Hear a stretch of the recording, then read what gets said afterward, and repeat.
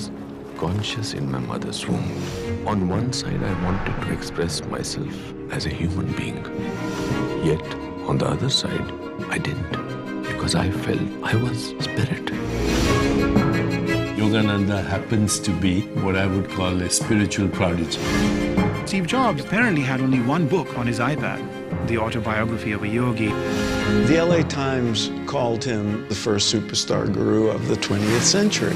Through this body, many shall receive the spiritual enlightenment of India. God is taking me away to America. Yogananda arrives in Los Angeles, and on the first night, over 6,000 people attend his talk. Yogananda came and brought us a truth, a universal truth that no one can escape.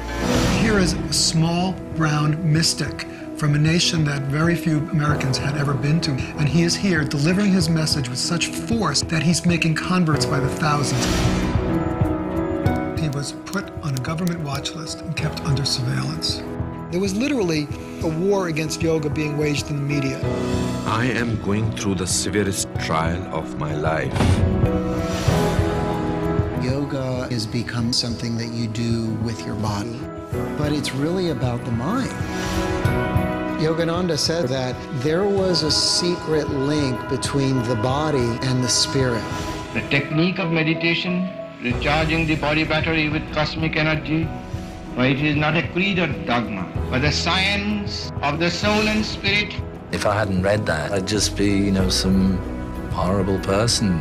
While he was writing the autobiography, we set off the first atomic bomb. The need for the teachings was more urgent than ever. He always said, the man who can reform himself can reform the world. The physical world is not the highest reality. There's something beyond that we can partake of.